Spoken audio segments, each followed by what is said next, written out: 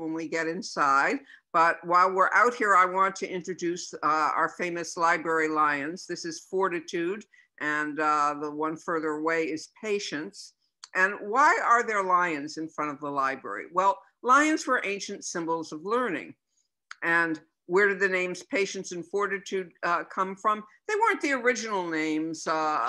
People gave them various names playing on the names Astor and Lennox, which I'll talk about Astor and Lennox later, but none of those names stuck. And then during the Great Depression, the beloved mayor of New York City, Fiorello LaGuardia, decided to name them Patience and Fortitude because he said he wanted to remind New Yorkers that those were the qualities that we need to get through the hard economic times of the Depression. And people liked those names, so they stuck, and we still need patience and fortitude to get through the hard times of the pandemic. And patience and fortitude have been trying to help us. They were wearing masks.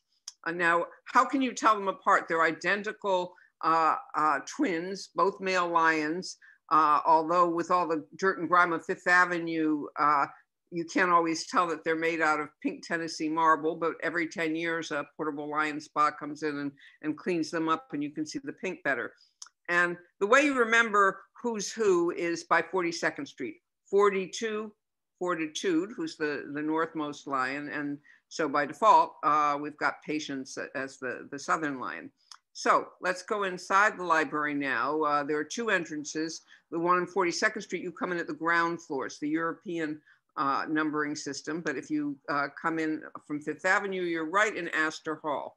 And this may remind you of another great New York building, the Great Hall of Grand Central Terminal.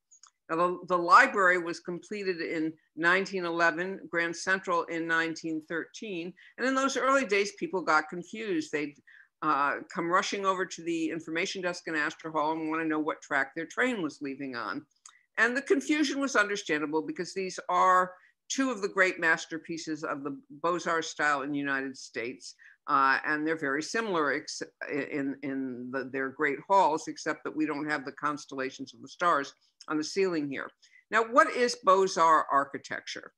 It's a neoclassical style. Its name comes from the École de Beaux Arts, or the School of Fine Arts in Paris, where most of the leading 19th century architects studied.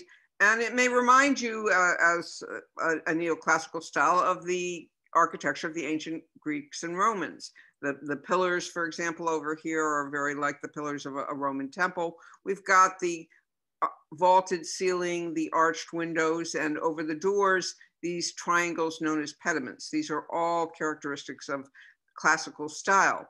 And the main feature of classical style was symmetry. The ancients believed that all beauty came from harmony and balance. So we have matching candelabras at the entrance of Astor Hall, another pair in the back. Although we only see one of the sweeping staircases, there's an identical one on the other side. And as you go on the virtual tour, notice all the good things that come in twos. But of course, the library is more than just a beautiful building. I like to say that the New York Public Library is the world's greatest tuition-free university, because anybody from anywhere in the world or even another planet can come through these doors, go into any reading room in the library, and be granted a library card on the spot that is good for the research building. Now, this building, the official name these days is the Stephen A. Schwarzman building, named after a donor. That's kind of a mouthful, so the librarians and others have abbreviated to SASB, S-A-S-B, and we call it SASB, but for many of us, we still think of it as the main branch or just the library with a capital L.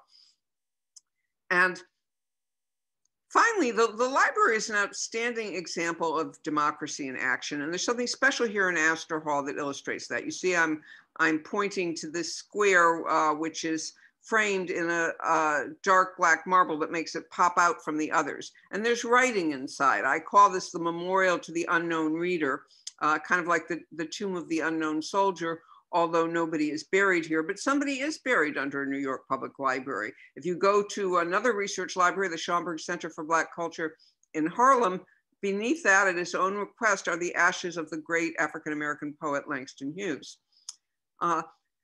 But here, our unknown reader does have a name, Martin Radke, but unless you've been on the tour before, I don't expect you've ever heard of Martin Radke, so I'll tell you about him.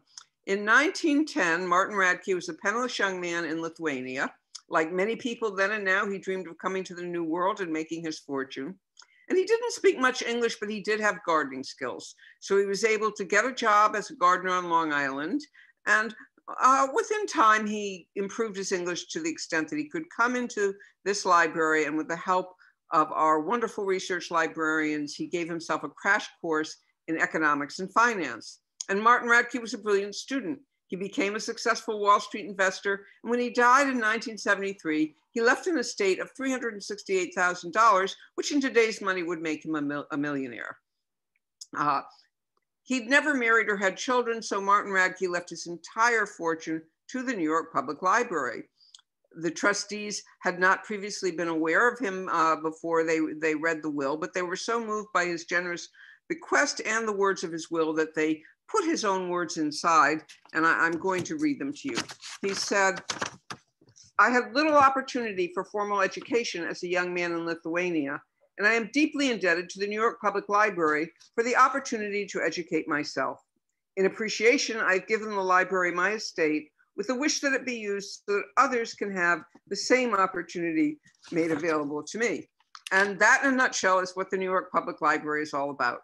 Our mission is to inspire lifelong learning, to advance knowledge, and to strengthen our communities. And thank you for supporting that mission with your presence on this virtual tour. Now, right now, the library is not open, except by appointment only to researchers, but all the collections are digitized. I mean, you can go to NYPL.org, the website, and make use of the materials there. And the good news is that we do expect by September, the building will be opened again and tours will resume. So we're going to now go to another picture of Astor Hall. I'm showing you the busiest time of the year. Some people come in just to see this beautiful Christmas tree, but it's also a time of school breaks. So we've had as many as 30,000 visitors in one day. The average number of visitors is 13,000 visitors in one day. The reason I chose this picture actually was to get a close-up of these pylons. As you can see, there are names engraved. The library has an attitude of gratitude. Everybody who donates to the library gets thanked one way or another.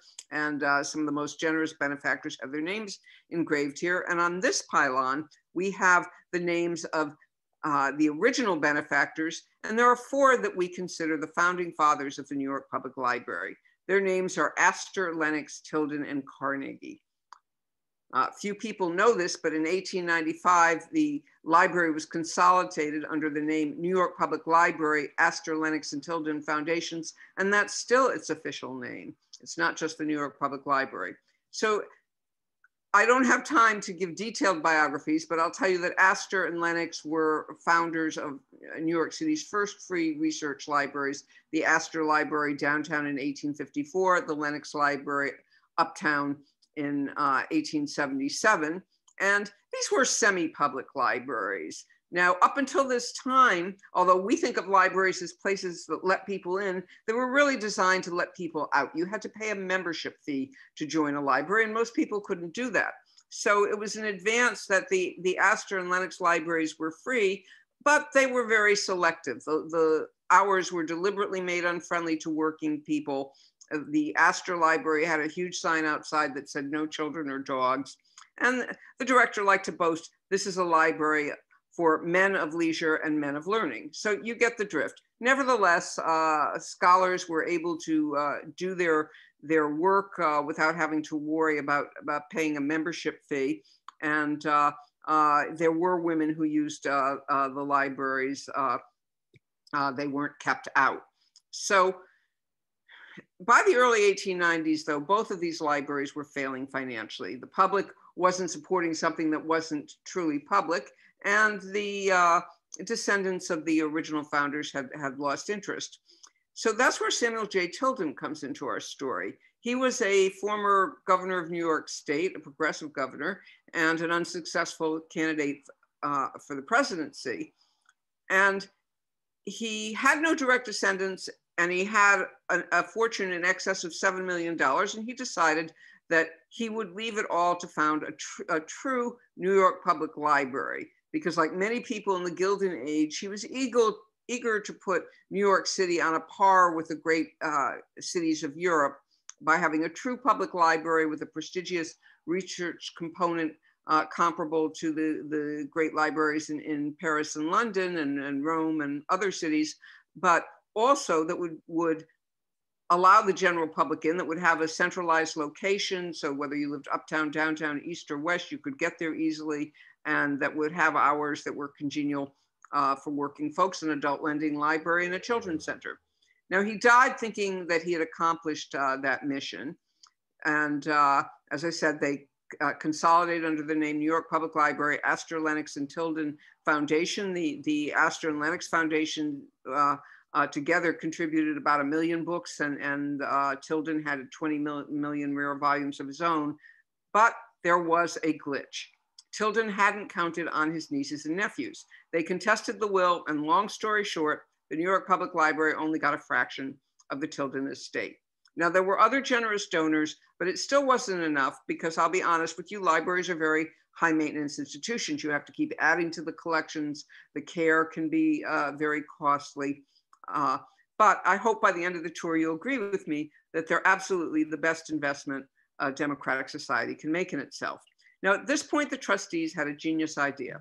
They went to the elected officials of the city of New York and said, will you create with us a unique public-private partnership to bring the New York Public Library into being? And the politicians were thrilled to be part of this prestigious project. They said, of course we will. And the trustees said, that's great, because you own the land where we want to put the library, and we'd like you to donate it. And it was the very spot where the SASB building is today, next to Bryant Park, which was already there. The trustees agreed with the philosopher Cicero that if you have a library and a garden, you have everything you need. So Bryant Park would be the garden with the library adjacent. One minor problem, there was already a building on the site of the library, but it wasn't really a problem because it was the Croton Distributing Reservoir and it hadn't been used in years. The city had moved the water system, so it was just a question of tearing down the reservoir and constructing the library. Now, first they needed to get an architect. So in 1897, they held a competition, and you see here the winners of the competition. These busts are in the library. If you go up when you enter on Fifth Avenue, you turn right and go up the stairs, and there's a landing, and in the alcove, there's this bronze bust of John Mervyn Carrere, and his partner, Thomas Hastings, is on the other side, a marble bust by the famed sculptor of the day, Frederick McMonnies, who also did some of the sculptures on the outside of the library. Now, nobody had expected Carrere and Hastings to win the competition. The leading architecture firm of the day was McKim, Mead & White. They were the architects of Columbia University, and they had just built the Boston Public Library to great acclaim. So it was a bit like an upset night at the Oscars, because Carrere and Hastings were actually the least well-known of the established architects who entered the competition.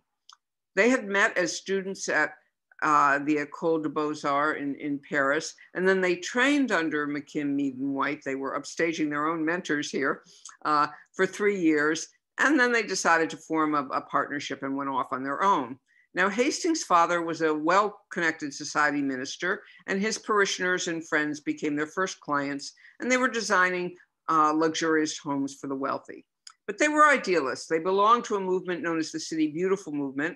And though I doubt anybody in the City Beautiful Movement was familiar with the term feng shui, in fact, they had the same central organizing principle, namely that we're all very influenced by the energies of our environment. And the City Beautiful folks believed that if you built beautiful public buildings, not only would you make people feel better, but you would inspire them to do better and be promoting civic virtue. So the library was Carrere and Hastings' first major civic commission, and they were really thrilled. And they vowed that they would create a People's Palace of Learning. And the People's Palace is still the nickname of the library today. Palaces take time. This one took 12 years. It took 500 workers 2 years just to dismantle the reservoir.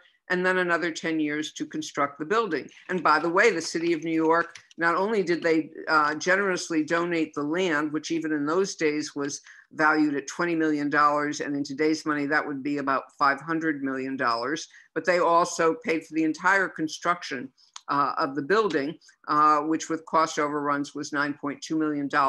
And nobody's ever suggested it wasn't worth every penny. Now, what the city didn't pay for was the maintenance and adding to the collections, and that's where the private sector came in. And by the way, the New York Public Library is still a public-private partnership. It's not a government library like the Library of Congress, and the funding is still about 50-50, but these days, most of the government funding goes to the circulating or branch libraries, and the research libraries get most of the private sector money. So finally, on May 23rd, 1911, the library was completed and there was a public dedication ceremony.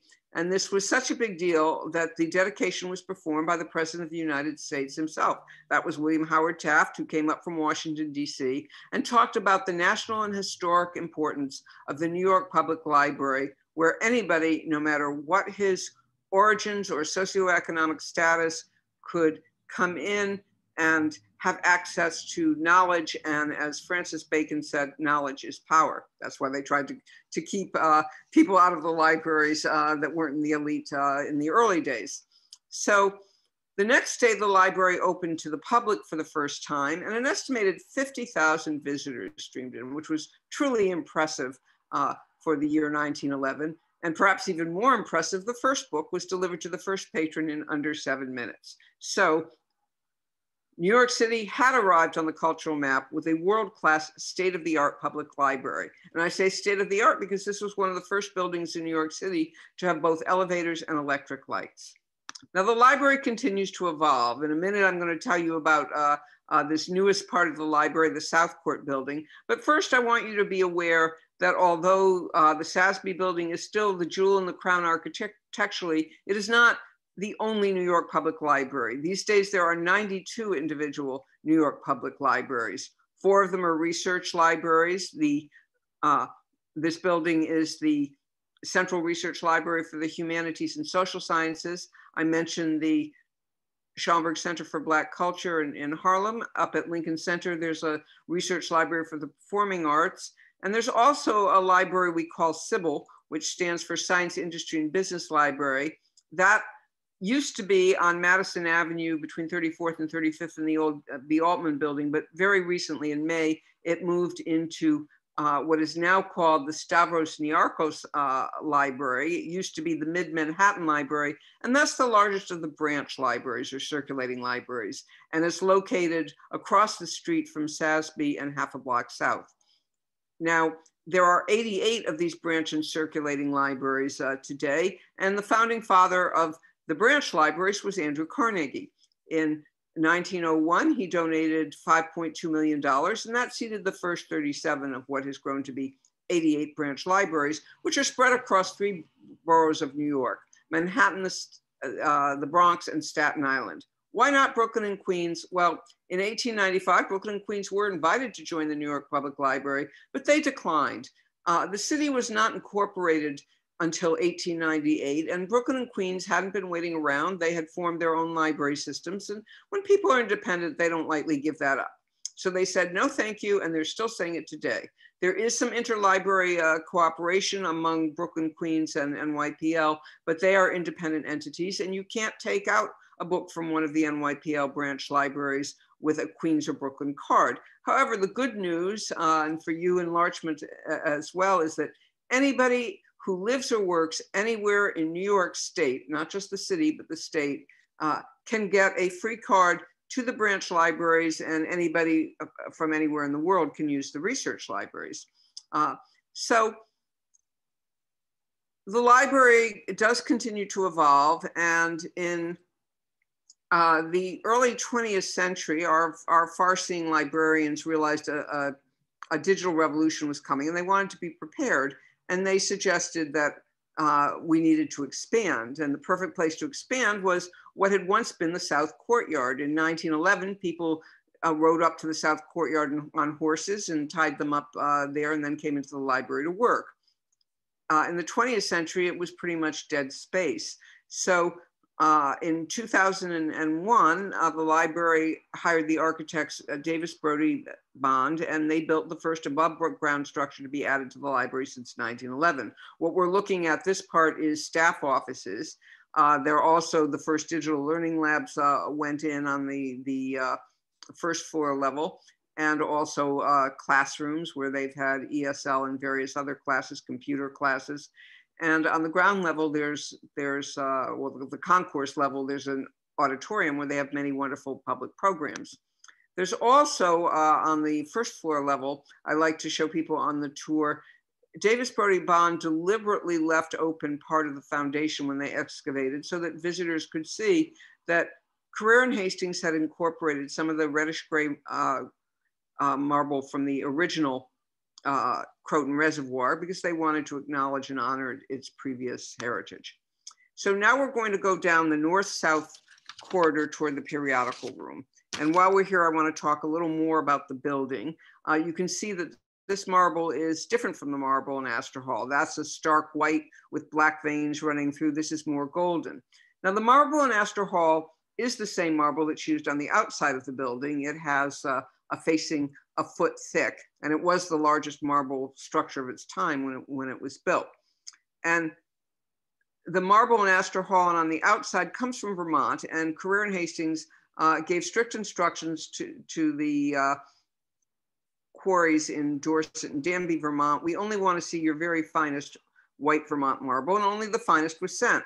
Nevertheless, the architects were so fastidious that they rejected 65% of this finest marble.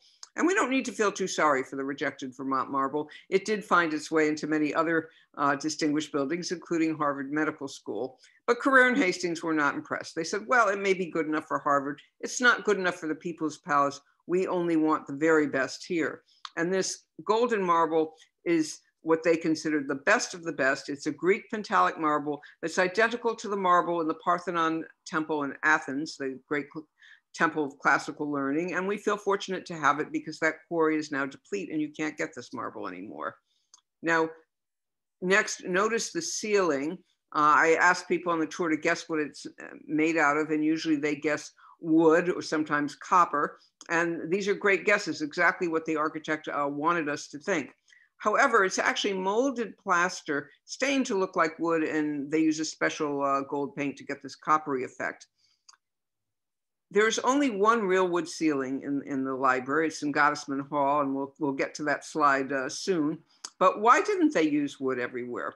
Well, remember, there was a reservoir on the ground before, and the ground was wet. So they felt they were risking, if they put wood everywhere, they risked that the wood ceilings would eventually warp, and it would be prohibitively expensive to recreate the ceilings, and their artistry would be lost forever. So they created these magnificent faux wood ceilings. Even the coffered ceiling in the Rosemain Reading Room is molded plaster, not wood. So when we come to the, well, I guess I have to click in a certain spot. All right, I'll click on the arrow. We come to the periodical room, and the periodical room is where you'd go to get the most requested English and foreign language periodicals. So you can read the New York Times there, or Paris Match in French. And of course, today, some of them are only electronic versions. Sometimes you have a choice between electronic or hard copy, but there are several thousand different publications. Now, what do you do if you want older material? Well, you go to the Rosemain Reading Room, and either they bring up the older material from the stacks, or they send you to room 119, which is the microfilm room if it's on microfilm. Now, this room is named after DeWitt Wallace, the founder of the Reader's Digest, and the Reader's Digest was actually born in the periodical room of the New York Public Library. DeWitt Wallace and his wife Lila lived in Greenwich Village in the 1920s, and on their way to work, they'd stop in the periodical room and read the Times and other publications. And one day, DeWitt Wallace realized that nobody had time or money enough to read all the best articles, because they weren't just in 2 or 3 publications, but scattered across hundreds.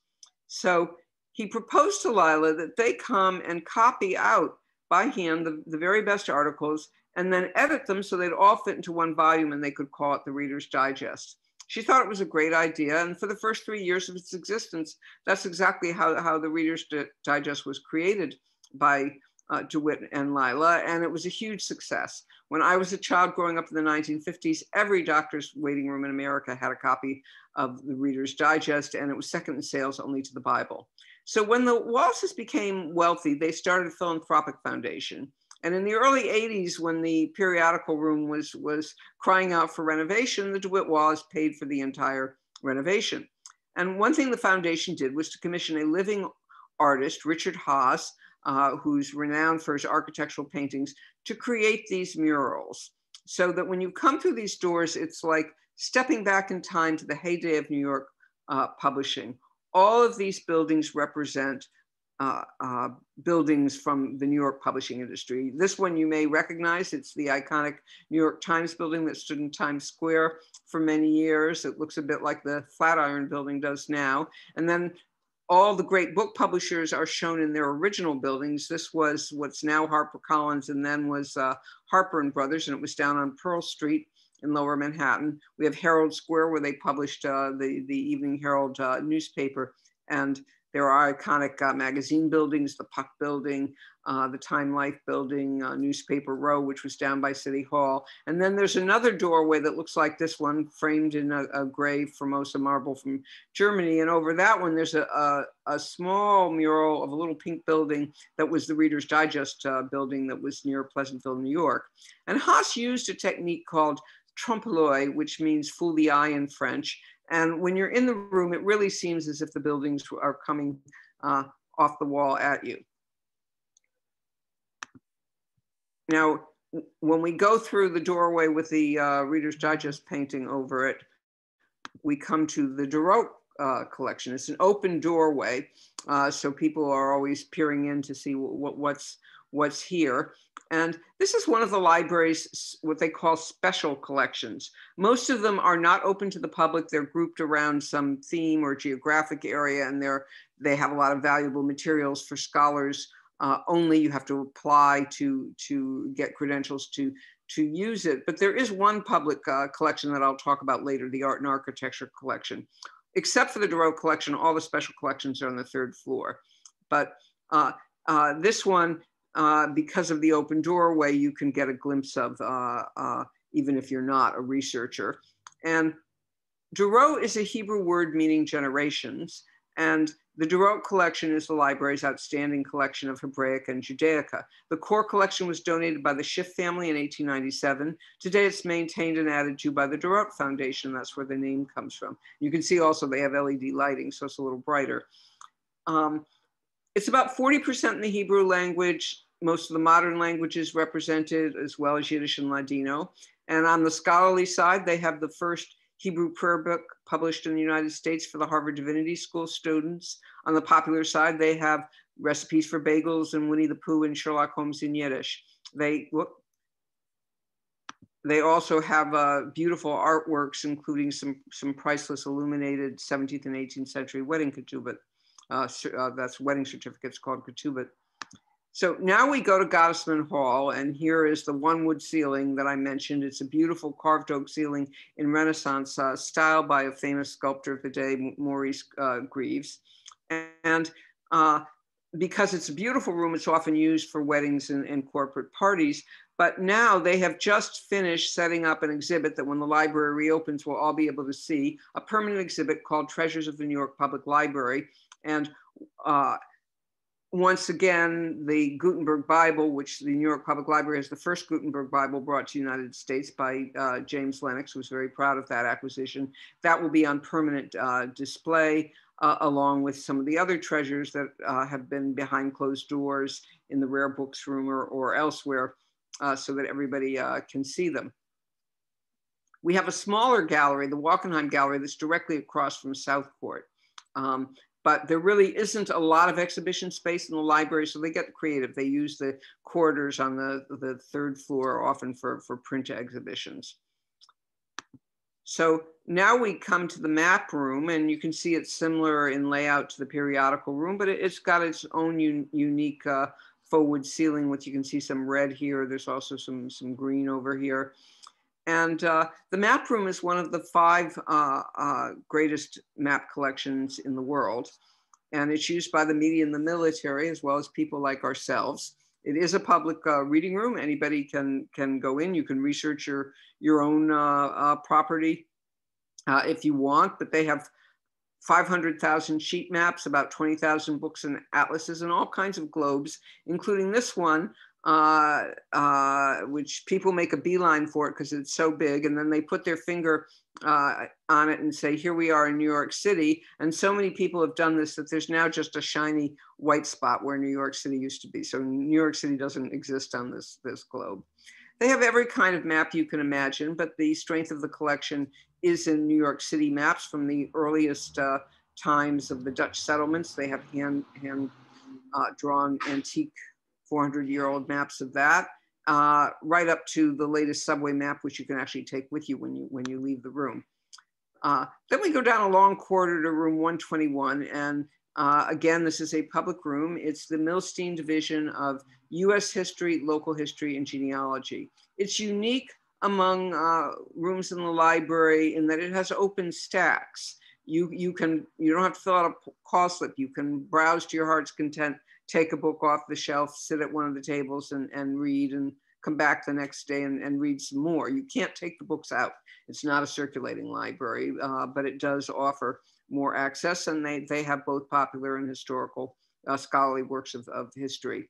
It's also a leading genealogical center, and uniquely, it is free. If you want to use Ancestry.com without paying a fee, come here. But better yet, you can make a free appointment with a research librarian who will help you navigate the birth and death indexes. They have the ship manifest from Ellis Island and all the other documents you might need to find out more about your ancestors when they came to this country.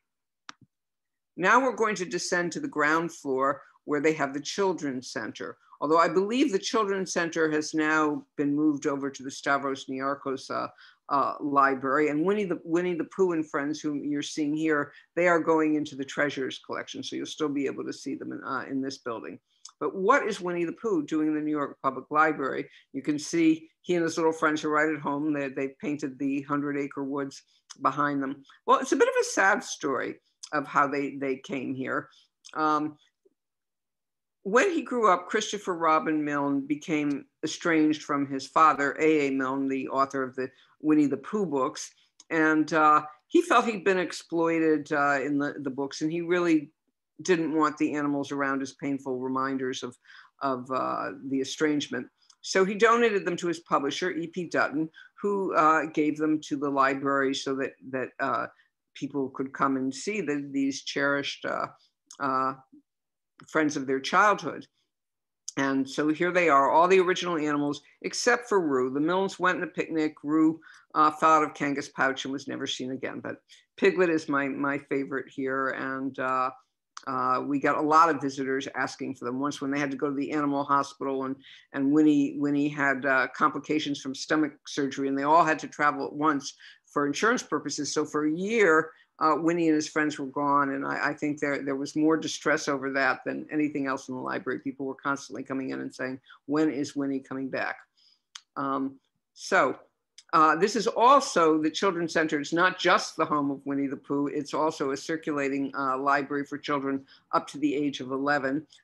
They have books and other materials, but it is moving into, or has moved into, this Stavros Niarchos because that's where that's a circulating library.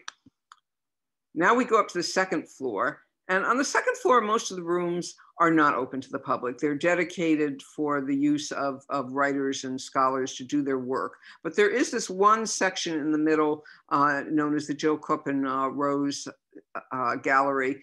And here you see a special exhibition on immigration, but also they have a permanent collection of photographs, both of the main branch and some of the branch libraries, artifacts from them, photographs of people I talk about on the tour, like Astor and Lenox, a picture of the Lenox Library, which stood where the Frick collection is now, so that you can see what it was like before it was torn down. And it's worth a visit as a supplement to the tour too, to really see what we're talking about. And now we go to the third floor. And when you step off the third floor elevator, right now there's just one elevator, so this is what you see when you step off. They are actually constructing another elevator, which I hope will be ready for service by the time the library reopens in September. Right now, the library is only open by appointment only to researchers on a limited basis, but the plan for now is to reopen in September.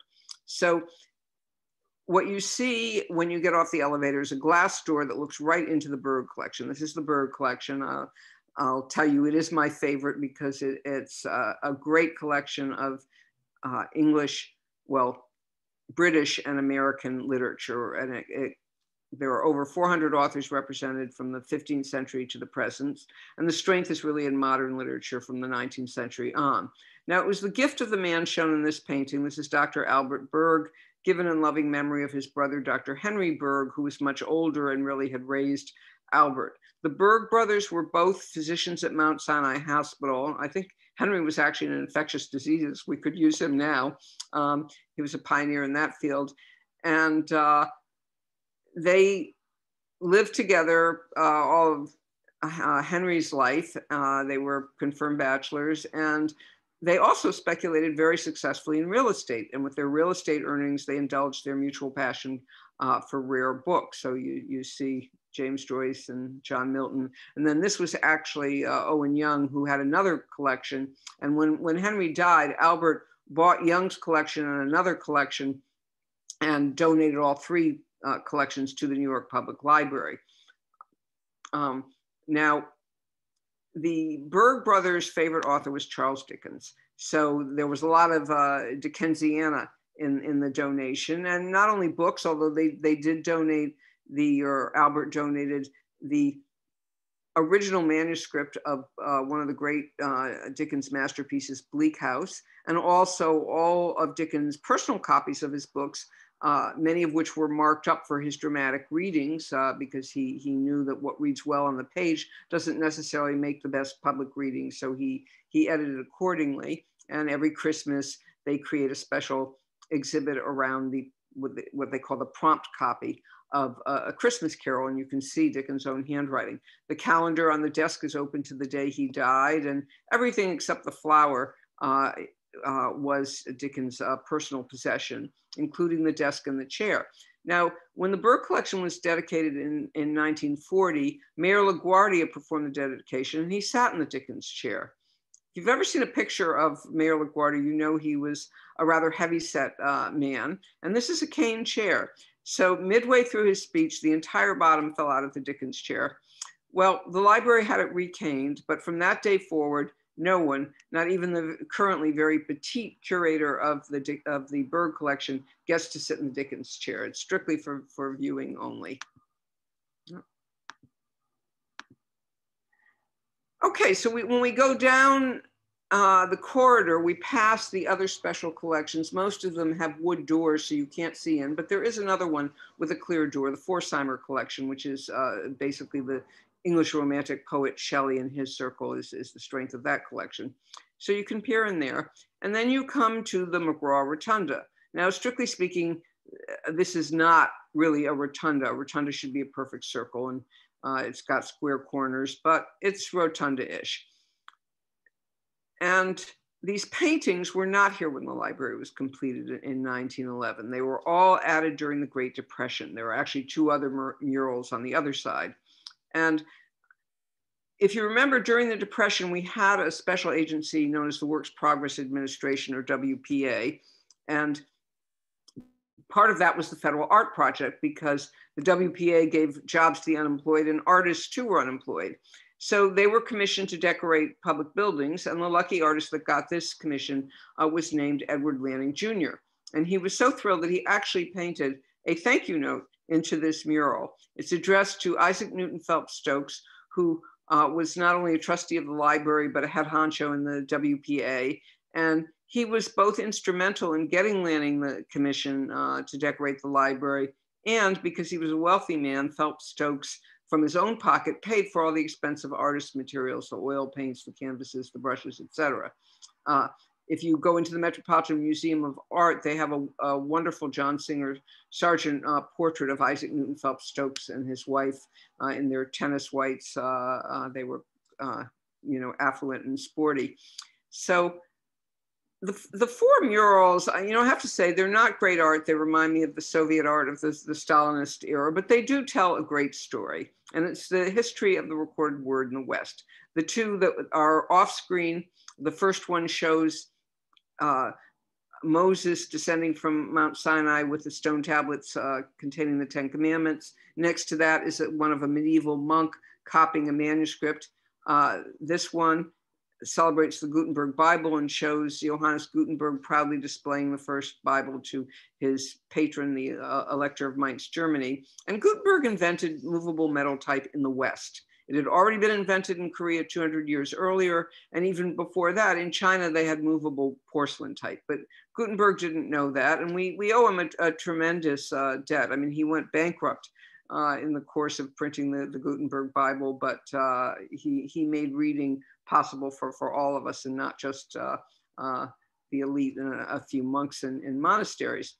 So then we come to this one, which is the celebration of the linotype machine, which made possible the mass circulation newspaper. And this is the inventor of the linotype machine, Ottmar Mergenthaler, and this is a famous newspaper editor of the day, James Whitelaw Reid, examining it.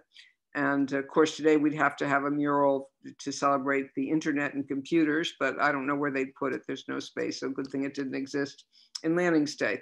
Now, he did paint these lunettes over the doorway. On the other side is one called Learning to Read, which shows a mother reading to her young son, and this one is called The Student. And we library docents have decided, because they actually resemble each other, that the student is supposed to be the little boy grown up, and that Lanning was trying to tell parents, read to your children so they grow up to be readers. Now, the two facing doorways are framed in a beautiful rose-colored marble called Rouge Jaspe from the south of France, and it's one of the costliest marbles in the library. We're going to go through these doors, and that will bring us to the Edna Barnes Solomon Room. Now, you can see they're holding a corporate party here, or perhaps a wedding reception, I don't know, but by day, it is a reading room. It's wired for Wi-Fi like all the reading rooms. And it's also the library's official picture gallery. It's arranged like a 19th century picture gallery.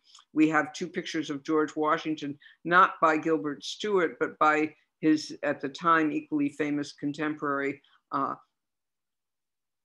Rembrandt Peale. And we do have some Gilbert Stuart portraits of the Lennox family. A lot of these pictures are paintings of portraits of the Astor and Lennox families, but there are also some famous artists represented, for example, Sir Joshua Reynolds and Truman Capote, in addition to donating all his papers to the library, donated a very nice portrait of himself.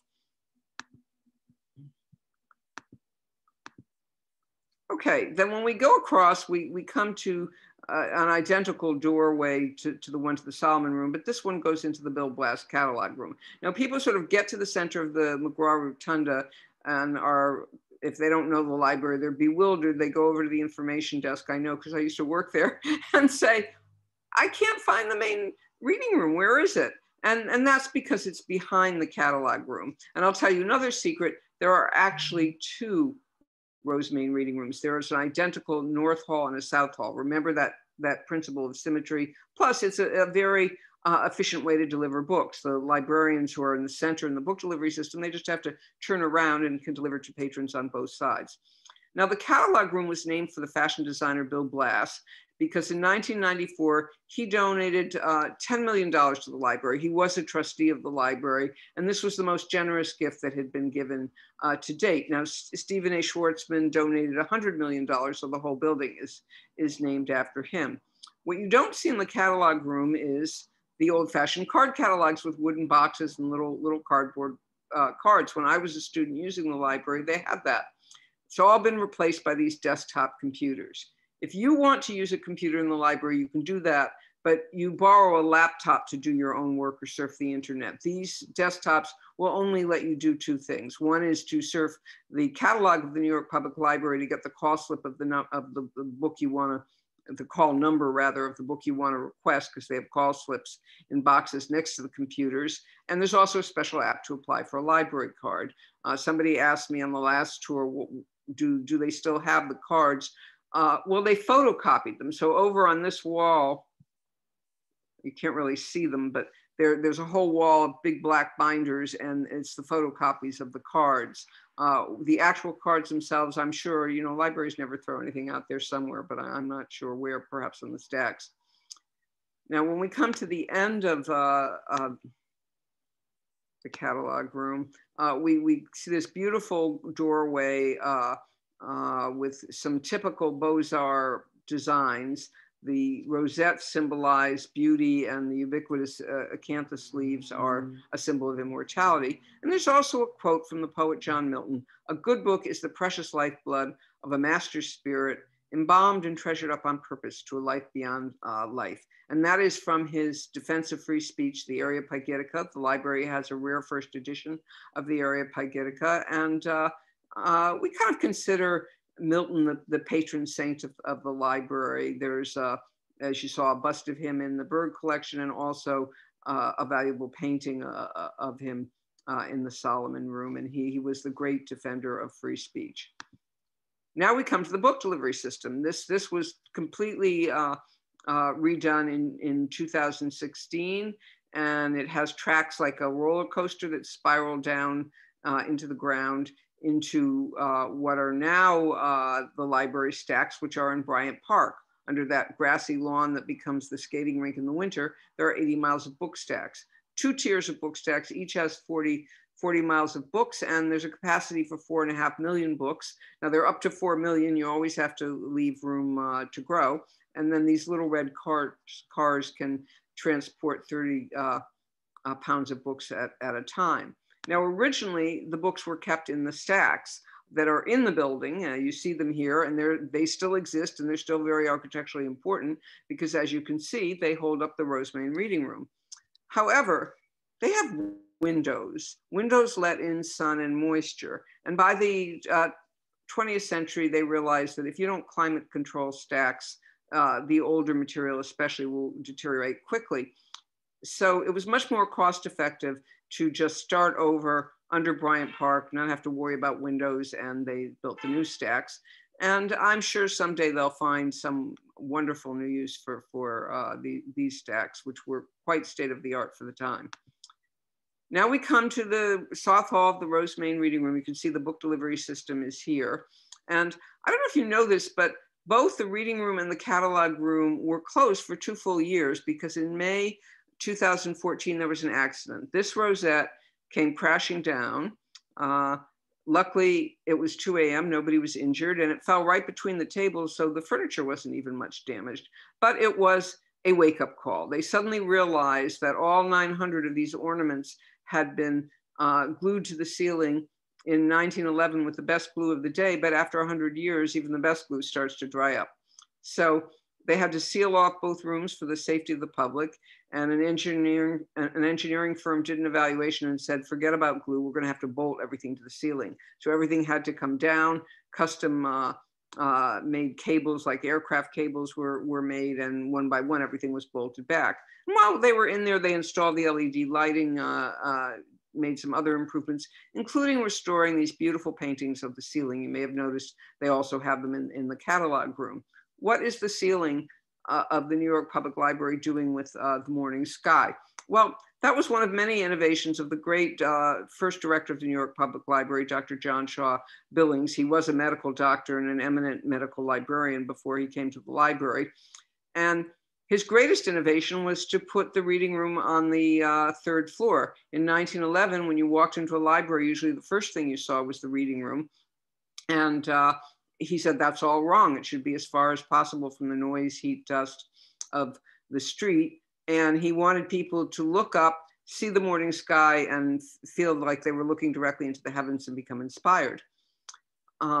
So the original paintings were done by James Wall Finn of the Tiffany Studios, and sadly they deteriorated, and the Evergreen Studio did a great job of recreating them today.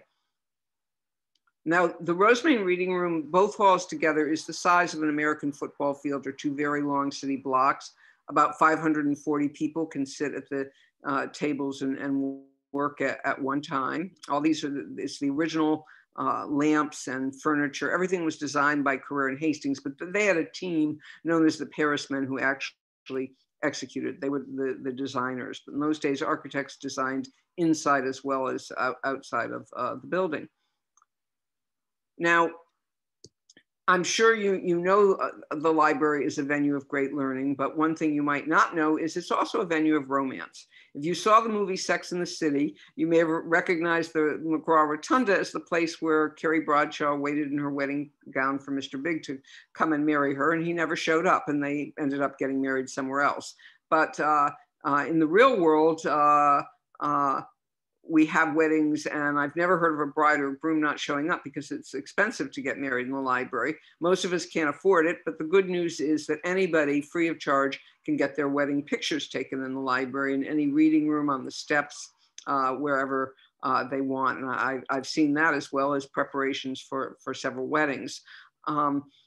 Also, we give a special tour that we call the Lovebird Tour, because several times a year there are calls, I would like to get to propose in the New York Public Library. Can I do that? So the couple is sent off with their own dedicated docent on a private tour, and they can go to this corner known as the Lovebird Corner to propose. Now, in the Lovebird Corner, there are some green encyclopedias similar to these, and one enterprising young man got the library's permission to create a fake book that looked like one of the green encyclopedias, but it was hollow inside. And he filled it with pictures of himself and his fiancée to be having great times together. And when they got there, he took it off the shelf and opened it up, and they began to reminisce. And then he went down on one knee, and of course she said yes at once.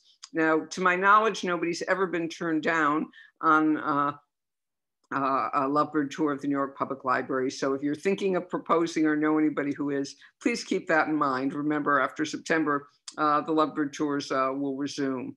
Now, the Art and Architecture Library is at the end. It's off screen here, but if you go down here, you come to some swinging brown doors. They lead into room 300.